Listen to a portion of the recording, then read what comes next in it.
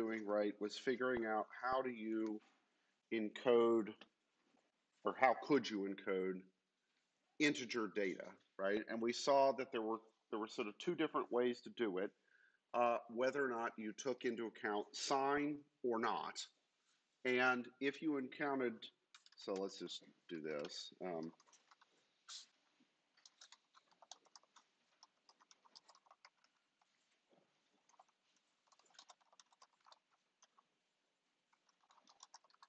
We could do this as unsigned or signed, and we were just, for the sake of demonstration, using 8 bits. Okay, so for 8 bits,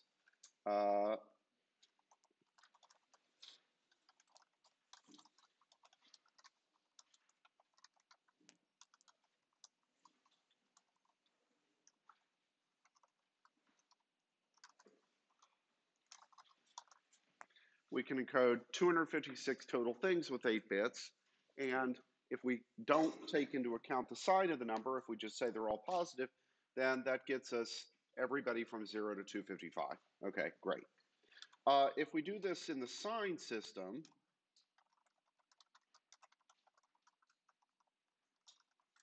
here,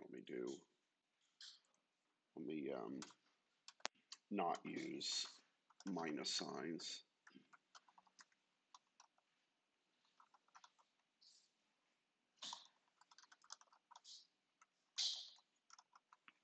Okay. And let's go into just a smidge more detail about the range of these things. Negative 128 to negative 1, oops.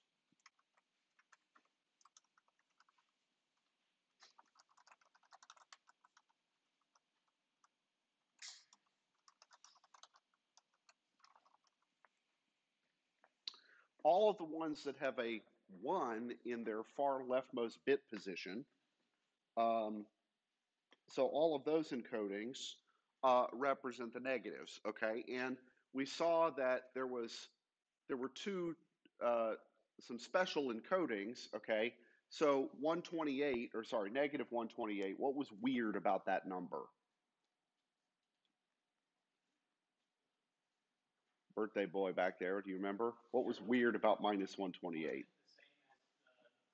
Yeah, so when you flip the bits and you add 1, you take the 2's complement of what you think represents minus 128, you get the exact same thing back. And that's weird because you would think that there's only one such number that does that, namely 0, okay? But in clock arithmetic, there's really 2 of them, okay? So a little weird, but whatever. And then it turns out that negative 1, was anybody born on the 1st of when we were doing the birthday thing last week? No? Nobody in this room was born on the 1st. Okay, well, anyway. Well, what's 1 encoding in, how do you encode 1? It'd be all zeros on the 1 in the last position, right? So if you flip all those bits and you add 1, you get all 1s, right? Okay, so FF in hex. And then so those are all the negative encodings, and then 0 to 127 are encodings 0x00 through 0x, what should go here? What's 127 in hex?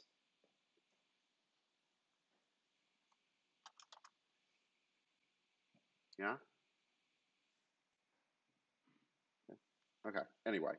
All right, so that's what we can do in the integer system. So what I want to talk about starting today, and we'll continue and finish this on Wednesday, is how do we do non-whole numbers? So the problem, of course, is I don't have any way to encode the dot, right? So if I want to encode 1.5 or 3.14 or some floating point number like that, or some non-whole number, how do I say where the dot's going to be?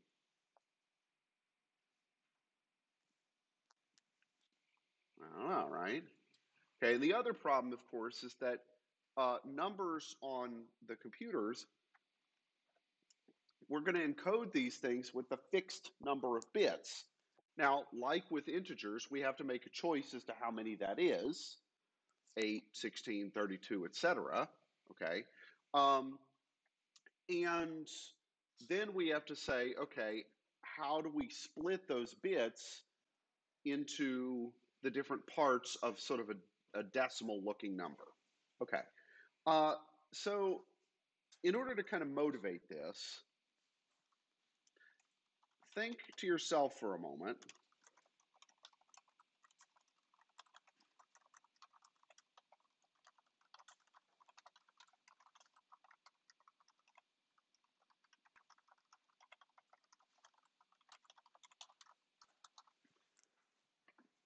Think up, write down the biggest um,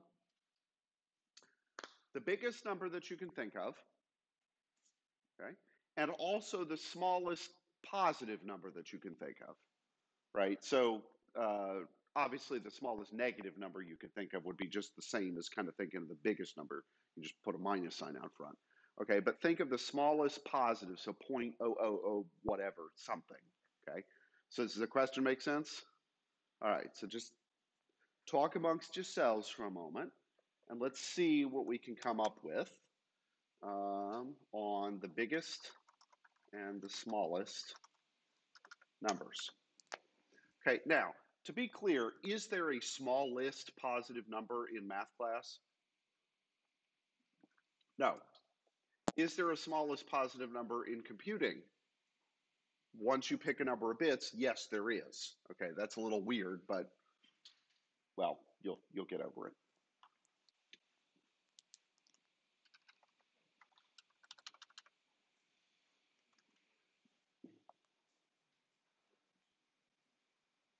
So after the caffeine is kicked in and your brains are now working,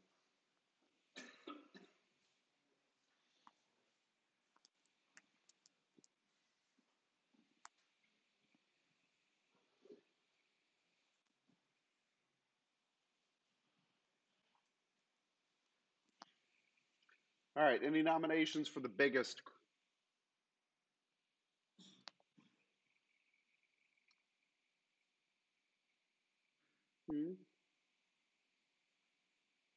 Any nominations for a really big number?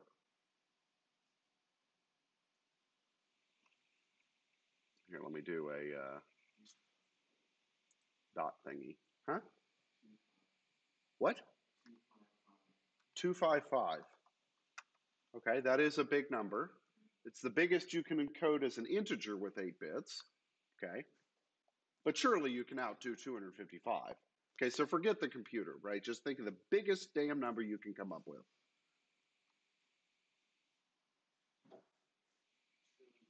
A trillion. Okay.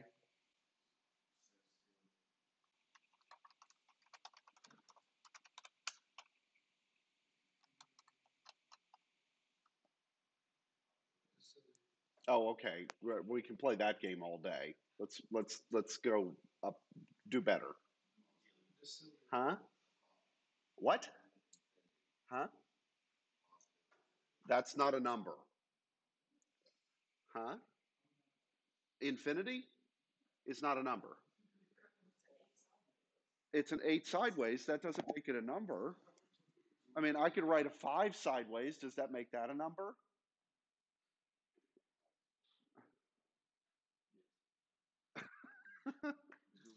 Okay. No, to be clear, infinity is not a number. Okay. Because if it were, well, what is infinity plus 1? It's still infinity, right? So it doesn't obey. It's not a number in the same sense as regular numbers. Okay, so if you want to be really technical about it, we call that a transfinite number. Okay, and there you can do arithmetic with these things, but the system is really bonkers. Okay, yeah, huh? Oh, that is a big number. A Google, and that's an even bigger number.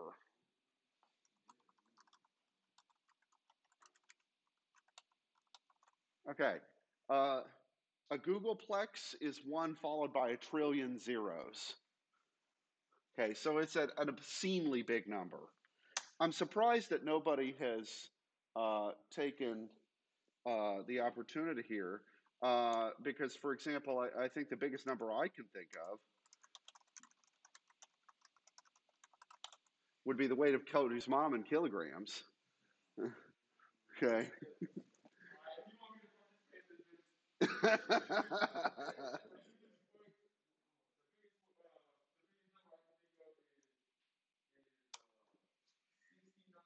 Uh-huh. 60. Okay. All right. How many of you guys are in biology or chemistry? Oh, surely you can come up with some big numbers from there. Like from chemistry, what should be our favorite? Yeah, Avogadro's number. Okay. Uh, well, since we're live streaming, I'll refrain from my obvious insult of Cody with the smallest number. You, I'm sure, can all think of what I'm thinking of. But um, what other small numbers could we think of? Huh? Okay, well, we could think of like the universal gravitational constant, which I'm not remembering what it is right now, but let's just look it up real quick.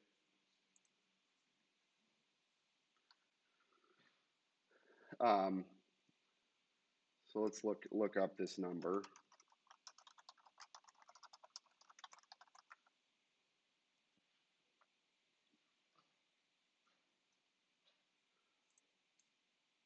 Okay, so this is a really small number.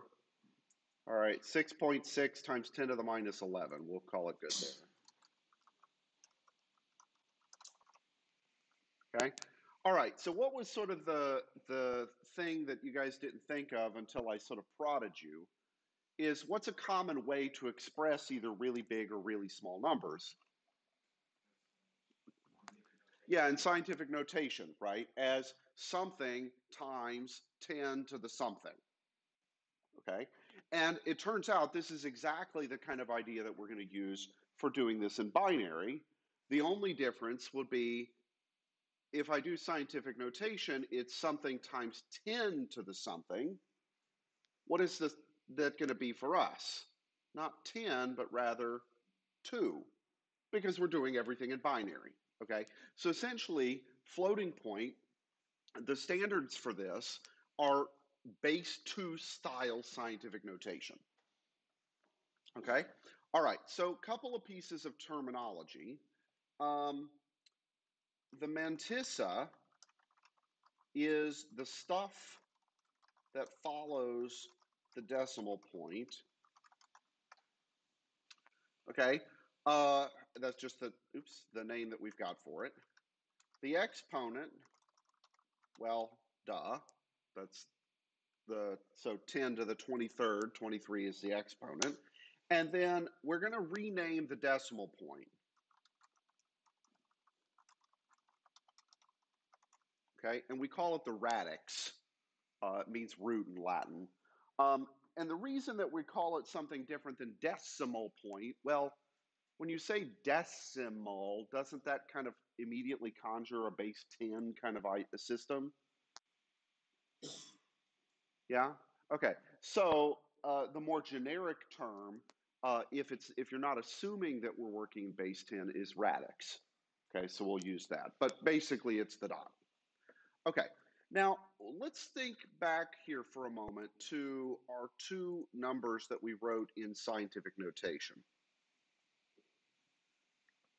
Okay. What's sort of the convention about how I wrote these things?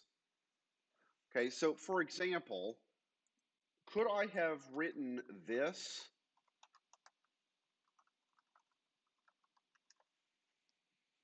So could I have written Avogadro's number that way?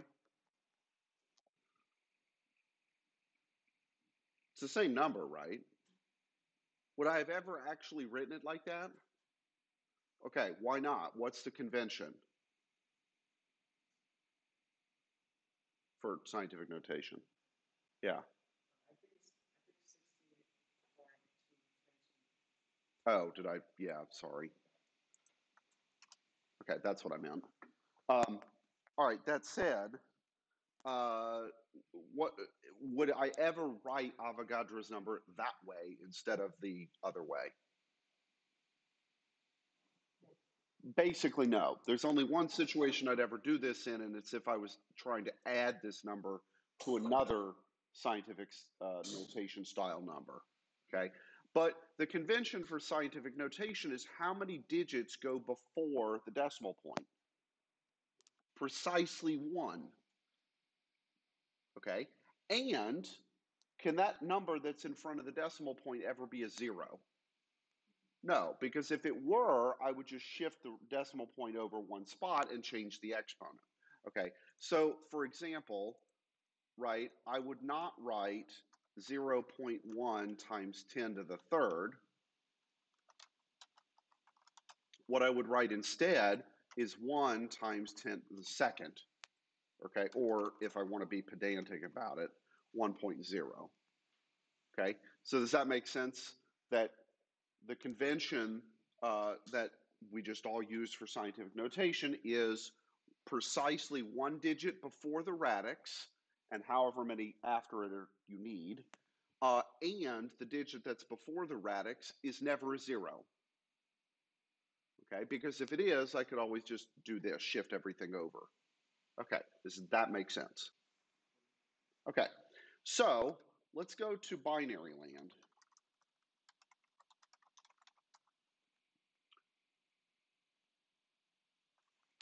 How many things can go in front of the decimal point or the radix? Precisely one digit, and it can't be a zero. So what does that mean? It has to be a one, because in binary, there are only two digits that we can work with, right? 0 and 1. Okay, so what this means is, do I actually really have to write down that 1?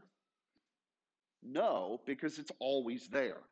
Okay, and that'll become important on the computer side of this in a minute. Okay, all right, so in binary land, the digit, or really the bit,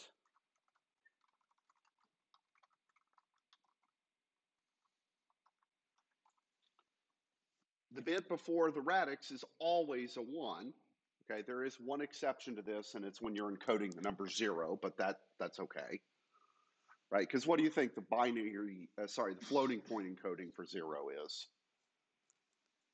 It's just all zeros, okay? Excuse me. Okay, so the bit before the radix is always a 1, okay? And that means that we don't actually have to write that bit down because we know it's always there. Okay, so in a sense, we get a bit for free. Okay, all right. So first off, let's just take a number and think about how we would start to encode it. Okay, so if I took a number like 2.5,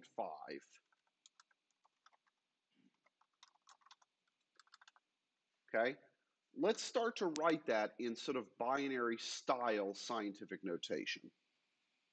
Okay, so first off, what I need to do is just write it as a string of ones and zeros. Okay, so would you guys accept that this, oops, is that thing in binary? Okay, what's 2?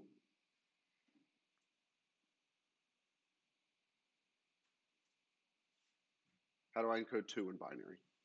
1, 0. Okay, then I've got the radix. Okay, now in base 10, when you start to go to the right of the radix, what are the place values? What's the first spot immediately after the radix? So the 0.5 here. The 5 is in which position? The tenths place, and then the next one would be the hundredths and so on. Okay, so if I'm doing this in binary, what's that first position? Not the tenths, but rather the, I can't hear, I'm sorry.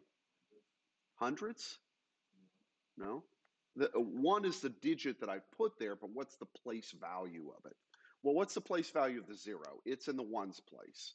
What's the place value of this 1? It's in the 2's place, right? And then what would be one more spot over? 4's. Oh, you guys need some coffee. Jeez. Right? All right, so what are the place values? 1, 2, 4, 8, 16, 32, and so on, right? So if I go the other direction, what should this 1 is in the what's place? The tooths? Is that what you said? The halves place. Okay. What about the space after it? Quarters, then eighths, then sixteenths, and so on. Okay. So does that make sense? Okay. You will probably never ever hear me say something like this again, but for once, I'm glad that we're in America and we're all used to, well, most of us are used to using inches, right? Because how do you subdivide an inch? Halves, quarters, eighths, sixteenths, right? So, if I tell you to go get a 5/16 socket out of the toolbox, you're like, oh, okay, no problem. You go get the appropriate tool, right? So it's basically the same thing here. Now, for our metric country friends, I'm sorry. Imperial units are stupid. Um, yeah, but we're in America, so we have to use freedom units. Yeah, sorry. What do they use in India? Is it metric or is still a holdover of British units? Fully metric? 100%? Okay, well, I guess that doesn't surprise me because it's yet another way that the country could give the British a finger. But anyway.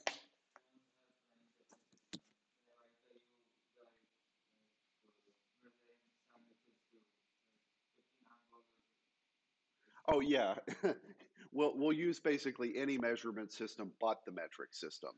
Like I saw like a meme going around Facebook, and it was something like a sinkhole opened up in Main Street. It was the size of about 6 washers across, and it's just like, did we really have to use the washer as a system of measurement? But whatever.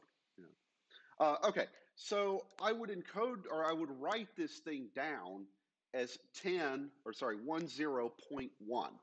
Okay, now are we all clear that that really means 2.5? Okay, how would I add this up? Well, I have a 0 in the ones place, I have a 1 in the twos place, and what do I have in the halves place? Huh? Oh, okay, there's a cricket. Great. Your assignment after class is to take him outside, alive. If it's not alive, no. Cricket doesn't need to die. Well, all right, so 10.1. Okay, now how am I going to write that in sort of scientific notation style? How would I write this? I would write it as 1.01 times 2 to the what?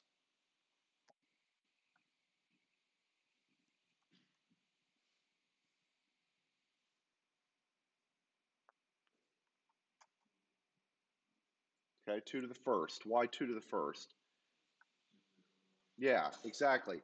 So if I would take the radix in my scientific notation style writing, okay, how many positions do I need to shift it in order to get it to where it was over here? One position to the right, okay, and so that means that my exponent needs to be a 1. If I wanted to shift it one position to the left, what would I make that exponent?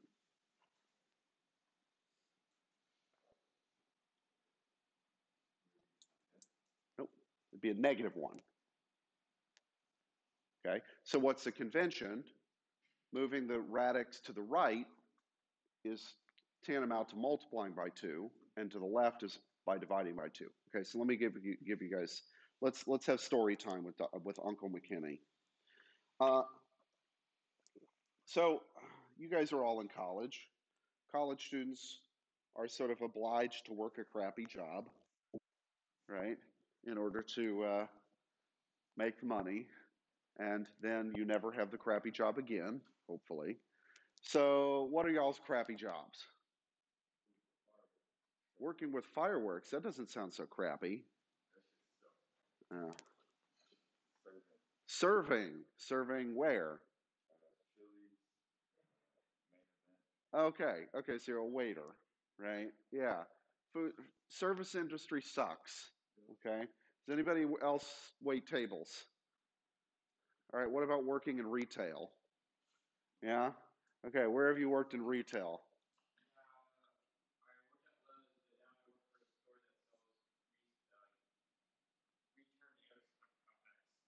Oh, okay. There's such a thing?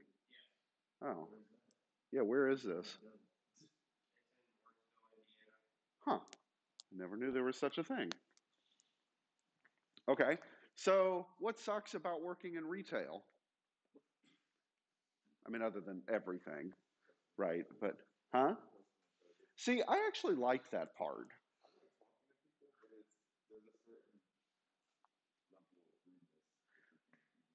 Yeah, okay. 5% of them I wanted to drop kick to the moon, right? Those 5%, most of it, yeah. So, okay, so when I was in college, I also worked in retail. I worked at Kohl's. I was employee number 1245936. And I still have that number memorized because, well, I'll get there. So, Kohl's, right? So I started as a truck unloader. That was actually really nice. It was like 5 hours of paid exercise, okay, unloading boxes off of a truck. Well, but there's only so many hours you can get doing that. So then I got trained to be a cashier also for extra hours. My mother actually was the one who trained me on the cash registers. That was kind of hilarious. Um, and but I didn't last very long on the cash registers. Can you guess why? How many of you guys have been to Kohl's in the last month or two? Okay. Why was I not the I was an efficient cashier. I got people wrung out quickly, but what was I not good at? Huh? Oh, come on. Huh? No, I was fine with that.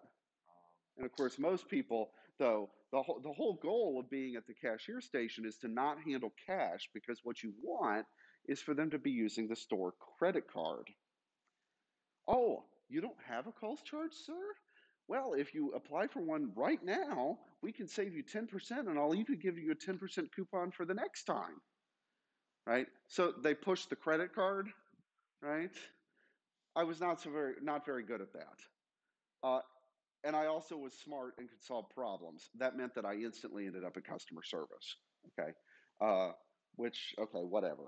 So one day I'm working at Kohl's. It's just after Christmas. Okay, so everybody is returning and exchanging things that don't fit and whatever.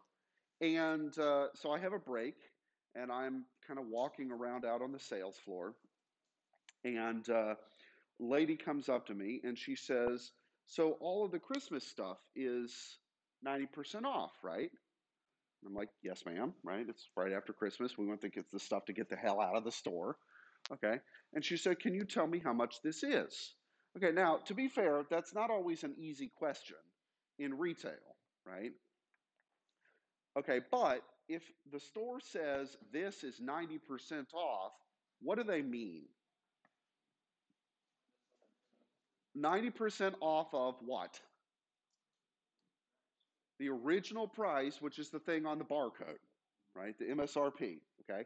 So she hands me a thing that says it's $29.99, then, and it's 90% off. How much is it? Yeah, $2.99. Okay. How did you do that so quickly? Well, 90% off means that it's 10% of. And how do you quickly divide or multiply a number by 10? You just move the decimal point, right? That's easy. Okay, so she's happy. Off she goes.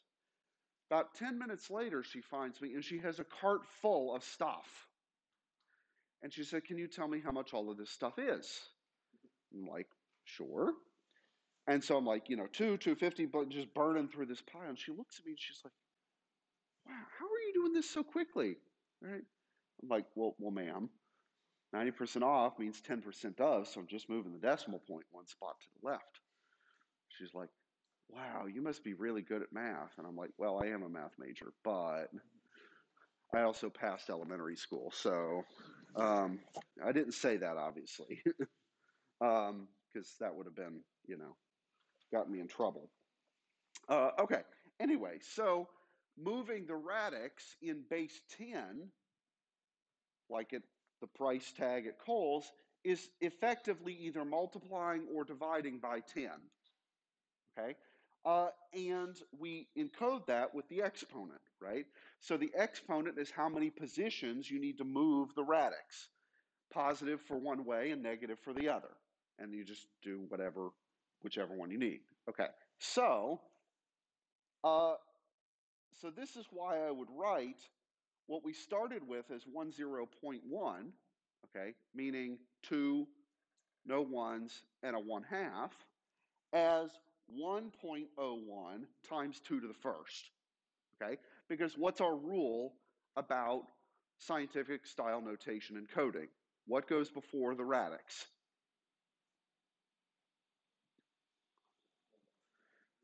Okay, a single digit. Now in binary, what does that digit always have to be? A 1, because there's no other option. It can't be a 0, so it must be a 1, and you killed the cricket. He rolled over it by. Okay. Yeah. All right, let us all take a moment of silence to remember Clyde the cricket. Um, yeah, okay. So, right. All right, so now what we have to do is when we write this, we're just writing it, right? But I still haven't encoded it for storage on a computer. Okay, so that's the next part of this that we need to talk, is how do we actually encode this? Okay, so there are 3 things that we need to encode. Okay, the sign, the exponent, and the mantissa.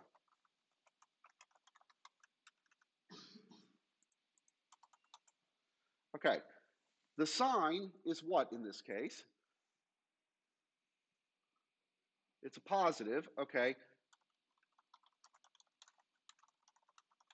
And the convention is that we'll use 0 to indicate a positive number and 1 to indicate a negative number, okay. We need to encode the exponent, and so what's our exponent in this case? 1, okay. And then what's our mantissa?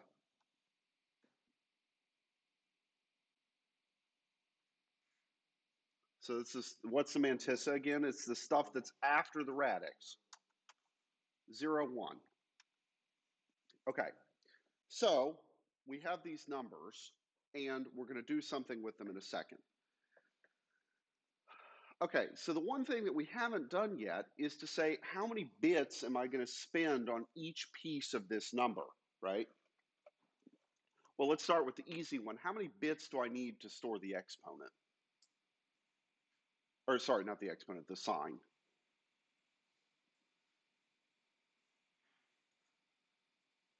Well, how many things could the sign be? 0 or 1. That's a single bit. Okay, so we'll spend 1 bit on our sign. Okay, that's easy. The exponent and the mantissa, well, we have some choices here. Okay, and what do you think the advantage of using more bits for these things would be?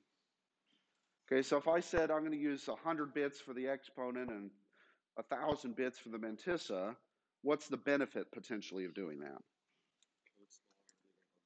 Yeah, you get more precision. Okay. However, the downside is that then you're storing a lot of bits. Okay. And this is a really good question. how many bits do you, or sorry, how many decimal points do you need to be sort of good enough? Okay. All right. So let me pop open a little website here um, that I think you guys will kind of like.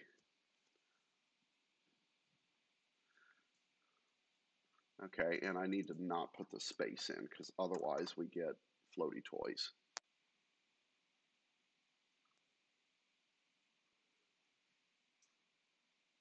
There we go. Okay, so this is called Float Toy. It's written by a guy named um, Evan something or other, Evan W. Okay, and so when you load it, okay, here's what you're given. So there are a number of different well, there's a standard for floating point, okay? And this is all given by a standard document called IEEE 754, okay? So the IEEE is a professional organization for electrical engineers and computer people and whatnot. And there are a number of different standards that they ratify, and some of these things like the USB standard, right, for how USB communication works, that's an IEEE standard, right? So there's a bunch of these things, and you guys are using them all every day, even if you didn't know that that's what the standards were. Okay, so IEEE 754, which was first sort of officially ratified in the mid 80s, defines how floating point numbers would be stored in a computer. Now, people had been doing floating point before this, but there wasn't necessarily a uniform system, right? So computer manufacturer A might have handled things a little differently than computer manufacturer B. And as you can imagine, this could cause problems, right, with intercommunication. And so standardized around sort of the most logical way to do this. And the standard that it defined was the 32-bit standard, okay? And then we could also define a 64-bit standard and a 16-bit standard, okay? Now, when we go back over to the document we're working on, we're actually going to do this with 8 bits to really just kind of force a couple of interesting things to happen. Nobody in their right mind would ever actually use 8 bits for a floating point number. It's just you don't get enough precision out of it for it to be worth it. Okay, the smallest precision that anybody uses in the real world is the 16-bit half precision. Um, but for most purposes, people use either 32 or 64-bit floats. Okay, so when you load it up, he's got the encodings here for pi, 3.141592, blah, blah, blah, expressed as a 16, 32, and 64-bit number. And we'll talk through why these encodings are what they are in a second, because there's some surprises. But to our question, all right, this is pi to, what is it, like 15 digits or so? Right? That's a fair number of digits. Does anybody happen to know pi to more digits than that? You used to? Like in high school, did you have it memorized out to the most? Yeah. Okay. So, yeah. So that's a pretty reasonable number of digits for pi. Would we agree? So that's actually the value that NASA uses when they're calculating interplanetary space flight. Okay. And being off by one digit in the very end of this, so if that last bit was 9.2 or 9.4, uh, basically is like being off by an inch if you are going from here to Pluto, right? Which is, I mean, if you're going from here to Pluto and you're off by an inch, I think you're doing just fine. Okay, so 64-bit double precision is pretty damn precise, okay, and is enough for, well, like I said, sending space probes to Pluto. Okay, so we don't really need to use that much more precision than this for almost any circumstance that we could imagine. Now, there is a 128-bit quad precision standard, but it's only really used in very, very like ultra hardcore sciencey, like you're trying to model like atoms and stuff, right? So 64-bit is basically enough. Okay, but all these standards have a couple of things in common. The first is the order, okay? The sign bit is always the far left bit, okay? And followed by the exponent bits, followed by the mantissa bits. So the order is always sign, exponent, mantissa. All right, now what's different about them? Obviously, they all have a different number of bits, okay? How many do all of them use for the sign? Just one bit, and that makes sense, right? Because the number is either positive or it isn't, okay? Um, what about for the exponent and the mantissa? Well, let's just start with the exponent. How many positions do we have for the exponent in the 16-bit scheme? 5, and in the 32-bit scheme? 8. Right, there are 8 green boxes here. Okay, and then how many in the 64-bit? 1, 2, 3, 4, 5, 6, 7, 8, 9, 10, 11.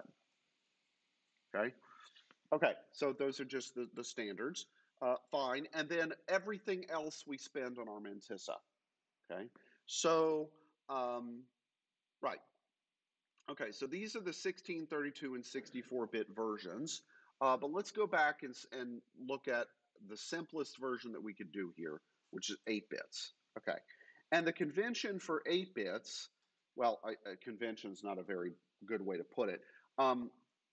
So there is no 8-bit standard, right? Because nobody would ever actually use that, okay? So the 8-bit standard that we're going to talk about is basically saying, all right, if I take what's common about all of the IEEE 754 encodings and look at, okay, if they were to do 8 bits, how would it work? That's what we'll do, okay? Just because it's simple enough to get our hands on. Okay, and the convention is this. 1 sign bit, 3 exponent bits, and 4 mantissa bits. That has the advantage of adding up to 8, okay? And so that's how many we'll use. Okay, so if I go back to the number that we're working with, what's the sign bit here for the 2.5 number that we're doing? 0. Okay, so what's the convention? 1 indicates negative, 0 indicates positive. Is that a little backwards? Maybe, but if we think back up to what we were doing last time, when we're encoding things in as integers, what was the far left bit being 1 indicate?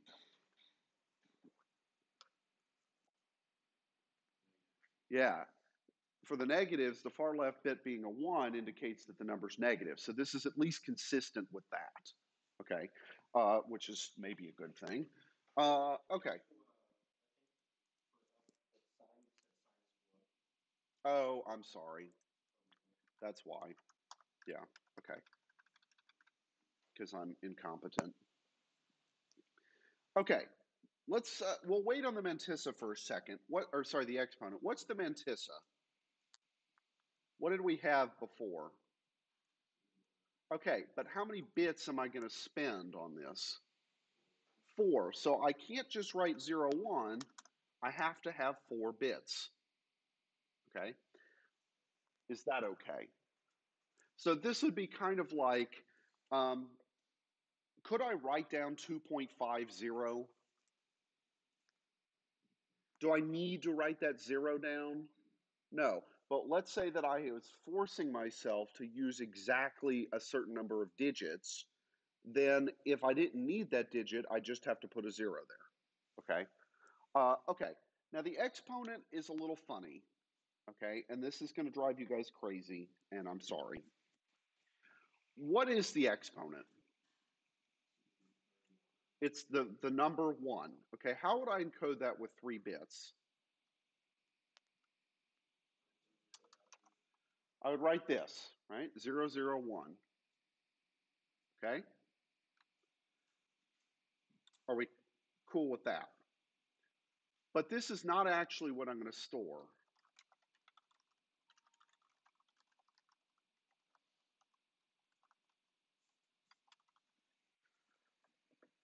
Okay? My exponents are what we call biased. Okay? And this is the part that's going to drive you guys at first a little bit crazy. The exponent that I actually store is 3 bigger than what it is. Okay? So the exponent I wanted to write down was 0, 0, 1. But what I'm going to store is that plus 3. Okay? This plus 3 is what we call a bias. Okay? Now, you might say, why the hell are we doing that? There's a good reason for it that I don't think I can really explain right this instant. I think we need to talk about some more stuff first. Okay, but there's a good reason for that bias. Okay, so what I will actually store is 1, 0, 0. Okay, the exponent that I wanted plus the bias. Now, what this means is that on the encoding side, you have to add 3. And if I handed you a floating point number, an encoding, you would have to subtract 3. Okay? And you got to be careful which direction you're going, that you add in the correct direction and you subtract in the other direction. Okay? Is that okay for now? Okay, so with that one caveat, this weird bit about this offset, are we clear with what we've got? First off, the sign bit, that's easy. Okay, it's a 0 positive number. The exponent, it being 1, makes sense, and then of course we got this weird offset, so it becomes 1, 0, 0. Okay, and the mantissa, are we clear why it's 0, 1, 0, 0? Okay, good. All right, so now let's put it all together.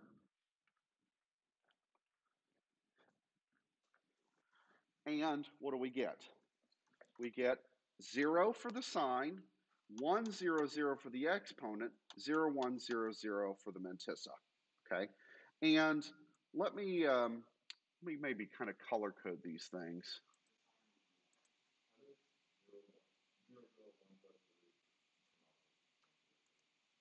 Okay. Well, the sign is 0. 0 is for positive. So remember, I had a 1 right here earlier. That was a mistake. Yeah, sorry. So go back and fix that. Yeah. So yeah, let's just make sure we're clear. 0 sign bit indicates a positive number. 1 indicates a negative number. 2.5 is a positive number last time I checked.